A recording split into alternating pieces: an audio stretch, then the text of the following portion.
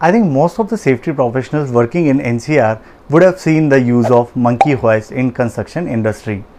Monkey hoist, sometimes it is called like mini hoist also, are used to lift the construction materials to the working floors 8 high.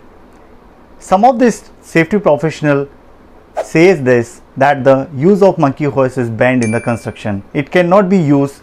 There are several reasons for not using monkey hoist in the construction industry.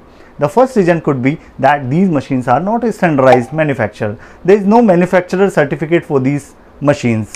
Second, there are no safety devices installed in this machine, like there is no load limit switch devices are there, there is no hoist limit switch devices are there.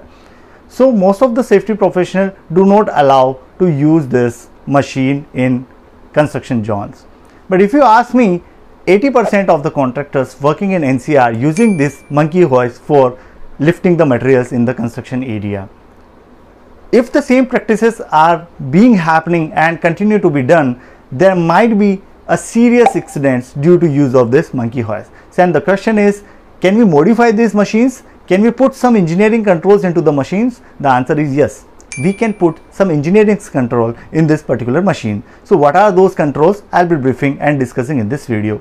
There is a device called ASLI, automatic safe load indicators, that can be put in this particular monkey hoist. But the question is how to put this ASLI device in monkey hoist. So the thing is, you can put the load limit switch and the overhoist limit switch into this particular machine. So in this particular video, I'll be showing a video where we have put the overhoist limit switch and the overload limit switch devices. These both the limit switches are connected to a display device which can easily show what is the load is being lifted currently by the monkey hoist.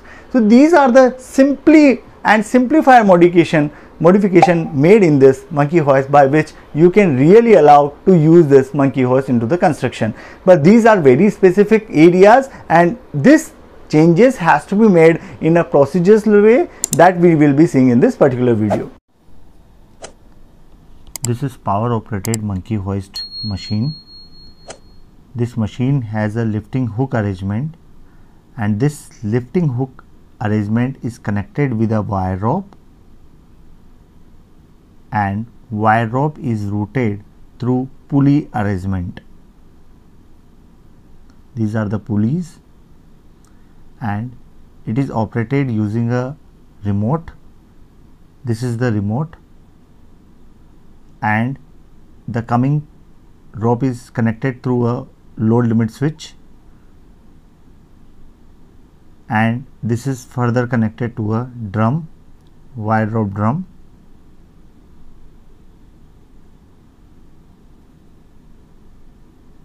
This is overhoist limit switch, which is operated when lifted. This is overload limit switch.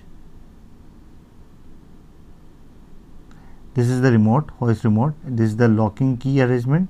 This is the emergency button, and this is the up and down button for the machine. This is left and right movement for the machines. This is the safe load indicator, used to show what is the safe load. This is the lifting arrangement, how the lifting will be done from the ground using the hook latch.